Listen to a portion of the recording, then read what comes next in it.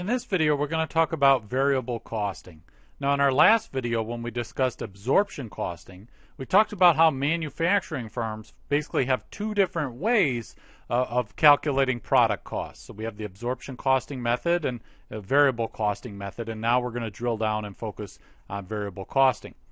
So bear in mind, again, that we've got two different ways to classify these product costs. One is we can just say all four of these, direct materials, direct labor, variable overhead per unit, and fixed overhead, we can say that all four of those are classified as product costs. When we talk about product costs, we're talking about costs that attach themselves to the product. They're inventoriable costs. And then we've also got the variable costing method, which we're going to deal with now, where we just say, well, just these three are going to be classified as product costs. And you say, well, which one's missing? Well, we're actually the fixed overhead. Under the variable costing method, which we're talking about now, fixed overhead is not going to be a product cost. It is instead going to be a period cost. So we'll just say fixed overhead is going to be a period cost.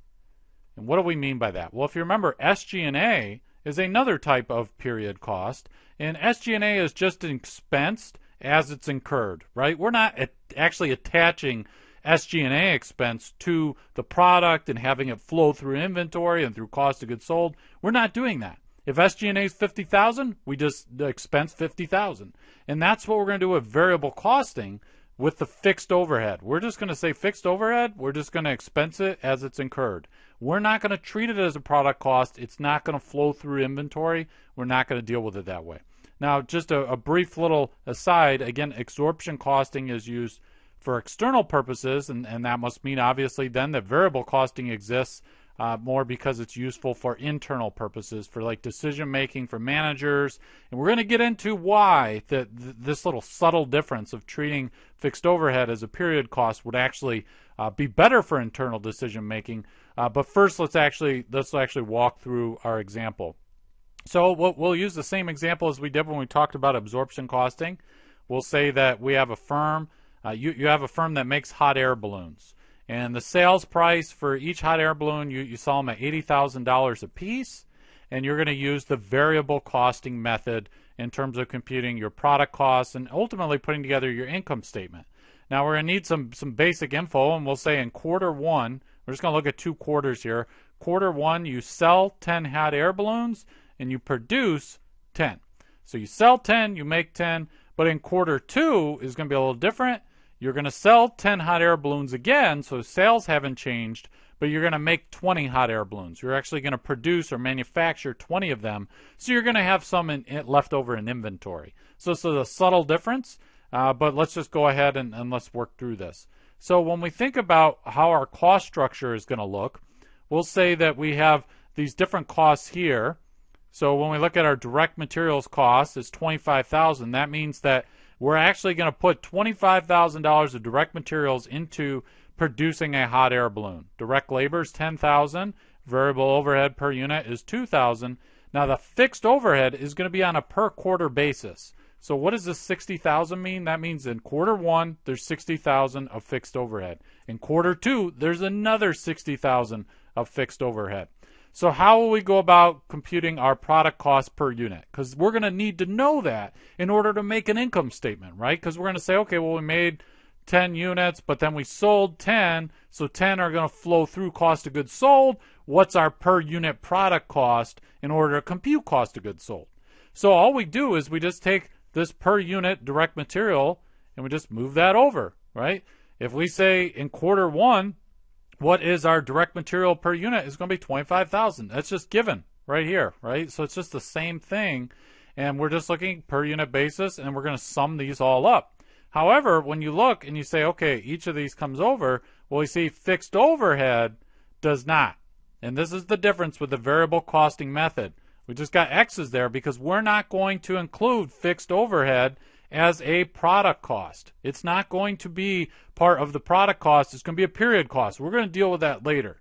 So when we think on a per unit basis of what's the product cost, it's going to be $37,000 in each quarter, the exact same amount, which makes sense because nothing's changed about our cost structure. It hasn't become more expensive to purchase the materials to make hot air balloons. Nothing has changed. So basically, in each quarter, we got $37,000 of product costs. Now, when we go to do our cost of goods sold, we'll say, okay, quarter one, we moved out 10 units, right? We sold 10 units. I mean, 10 units are going to flow through cost of goods sold. So we'll just multiply the 10 by 37,000.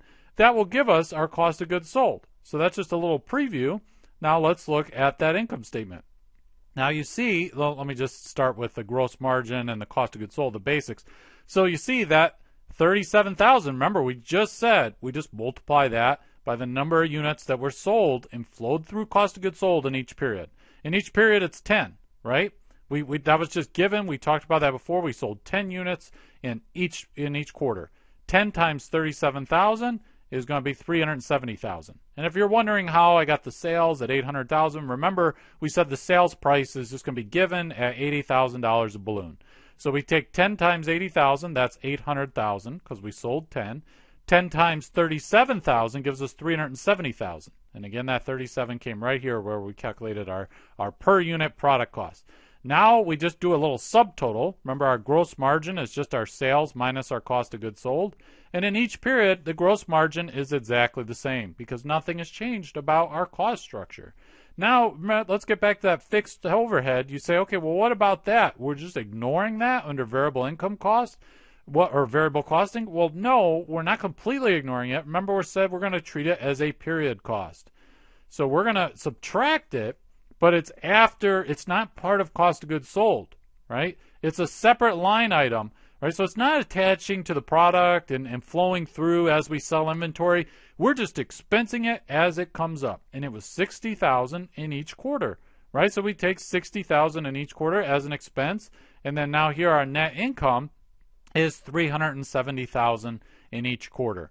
So how can we think about this? Well, we think, well, okay, we have the same exact profitability.